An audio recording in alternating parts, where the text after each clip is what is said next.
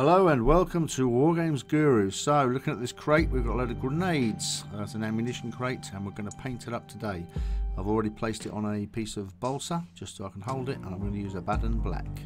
So what I'm going to do with the Abaddon Black, I'm going to add a little bit of water, a little bit of flow improver, just a little bit in the lid, about sort of 10% mix I suppose, just that when I'm painting it then I'm going to be able to get it into all the nooks and crannies. So it's like a very, very thick wash in effect.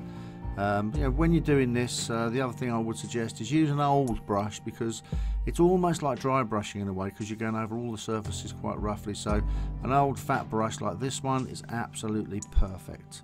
So just grab the paint and splash it all over and allow it to dry.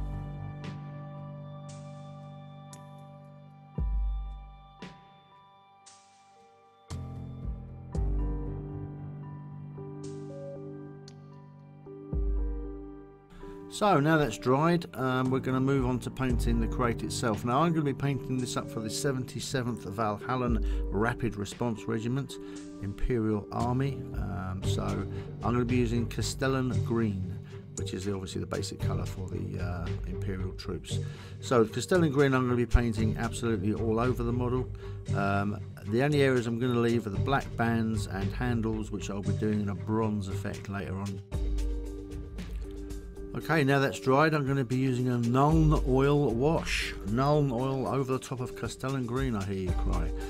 Yeah, Agrax is the normal thing people do, but I'm going to put Nuln on because I want really deep, dark shading to be right in the basis of this this model. So Nuln Oil all over the whole thing, nice and liberally, just spread it all over, and again allow that to dry. So now that's dried, you get a nice big fat dry brush. This is the largest one that Games Workshop do. I do like Games Workshop dry brushes, I think they're good quality for what they are. And I'm going to use good old Castellan Green again. This is the base colour. We're now going back to the base colour again after a Nuln wash. So get a little tiny bit on the end of your brush, not too much, don't overload it as you can see there. And then using some rough tissue, you want to rub most of that off. So this is going to be a palette which you're going to continue to add other colours to as we go along. So make a nice area, rub it away, and keep going until it starts to fade away, so that when you brush on the white paper, as you see here, you start to get a very faint outline. And then simply dry brush the whole thing. Don't worry about the black metal work, go straight over the top of it. Dry brush the whole thing in Castellan Green and allow to dry. Once that's dried, we go straight to Straken Green, which is the next one up in that spectrum. If you notice what I'm doing here, I'm actually going to mix it onto the actual palette that I already used for the Castellan Green, which will help mix that Straken in a little bit better. Moving straight on to Ushabti Bone, mix a little bit of that onto it and straight onto your palette again. If you see there, you see it blending in, and it's making the colour an Ushabti, Straken, Castellan sort of green, rather than just a straight Ushabti, which would be too light. So load the brush up, dry brush it all off again, and then apply it all over the whole model, as you can see what I'm doing here.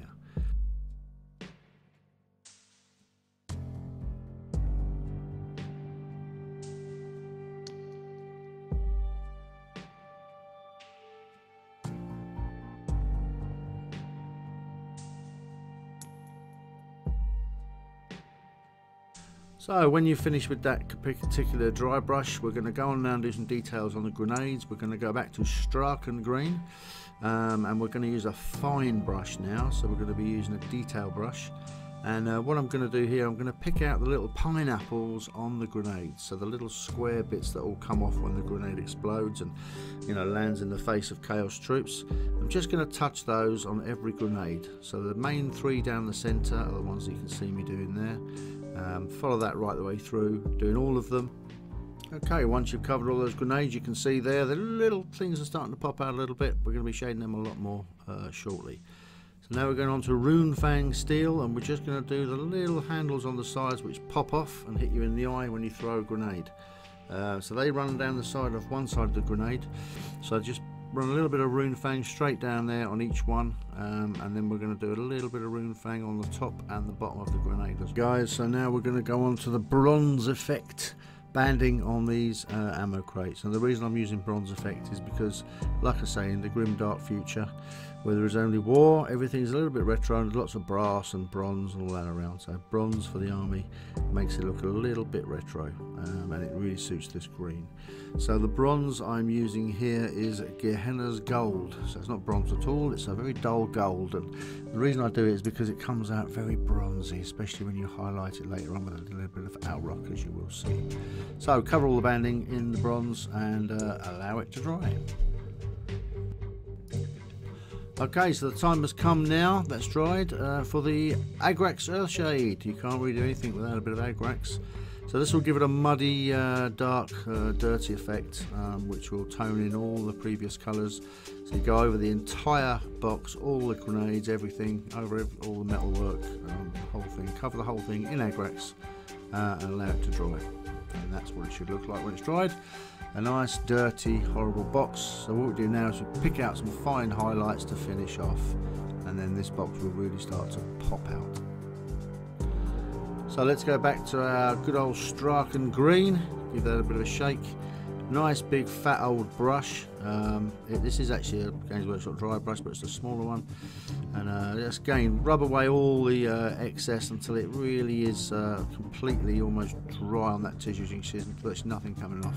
And what I'm going to do here, I'm going to do a rubbing technique as opposed to a dry brushing technique. So what I'm going to do is I'm going to very, very lightly just go right between the bands, almost in the centre of the green, and just try and highlight it and do little circular motions, rubbing it on there, just to bring out a bit of a worn sort of greeny pattern to the crate, as opposed to a light, edgy, dry brushed pattern. So things, when they tend to wear out, they tend to wear out in a worn kind of way, a bit of a sort of a smeared kind of way, rather than a very sharp, dry brushed way. So as you can see here, what I'm doing is just rubbing in the centre, bringing it up each layer until it really starts to stand out and pop.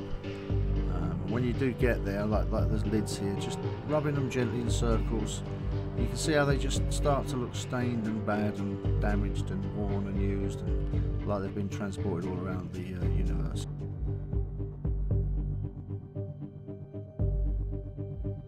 We're going to move on to a little bit more highlighting now.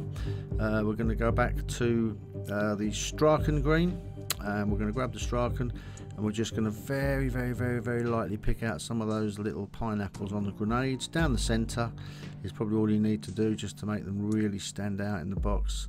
And like I say, because they've already been highlighted several times and washed, now they really start to look like individual little grenades in the box, waiting to be thrown in the face of corn berserkers.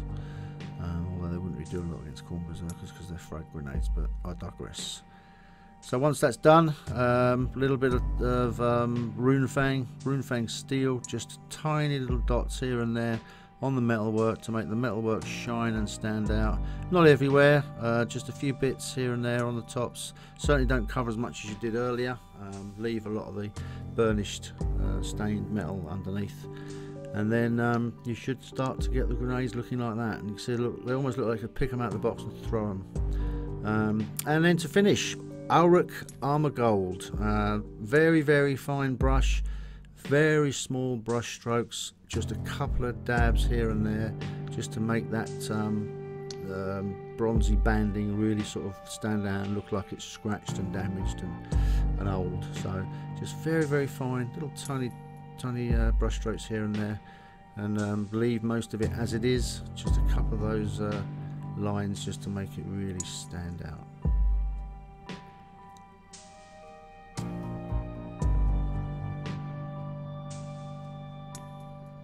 So just a bit on the edges.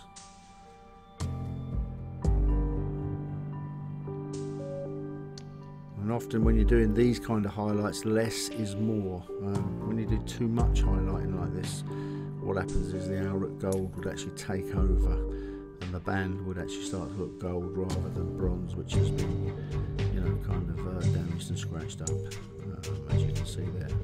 On the hinges, just do the very tops of the hinges, just to give them a little bit of a shine and a look. And yeah, that's it. Highlight away.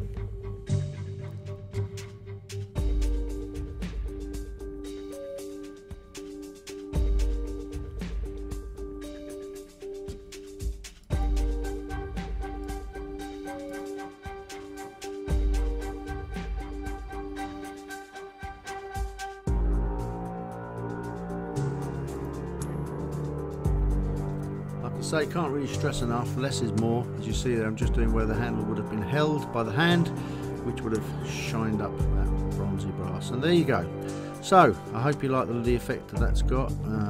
It's you know, it's a decent little ammo crate, and it's, you know, it's taken sort of 20 minutes or so to paint, not including drying time, and it looks great next to the figures. So I hope you enjoyed this video, guys, and if you did, please like and subscribe, and I'll continue to make them. I try to do them in a, you know, a normal person type way, not an expert painter type thing. So if you're a normal person like me, hopefully you'll pick up a few bits of tips and advice. So like and subscribe, and I'll see you next time. Thanks for watching.